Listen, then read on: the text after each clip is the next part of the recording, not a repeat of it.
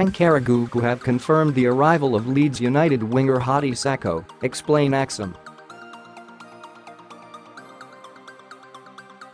The Turkish club have recently managed to have their transfer ban lifted, and they immediately confirmed the arrival of Sacko, alongside Polish national defender Michael Pazdan. The Leeds player has been pictured with directors of the Super Lig side, and the deal is therefore clearly all sewn up.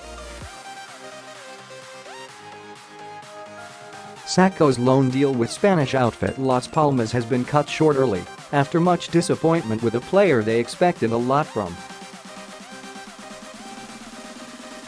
There have been repeat Spanish reports detailing that Sacko was lacking technically and couldn't therefore make the most of his pace.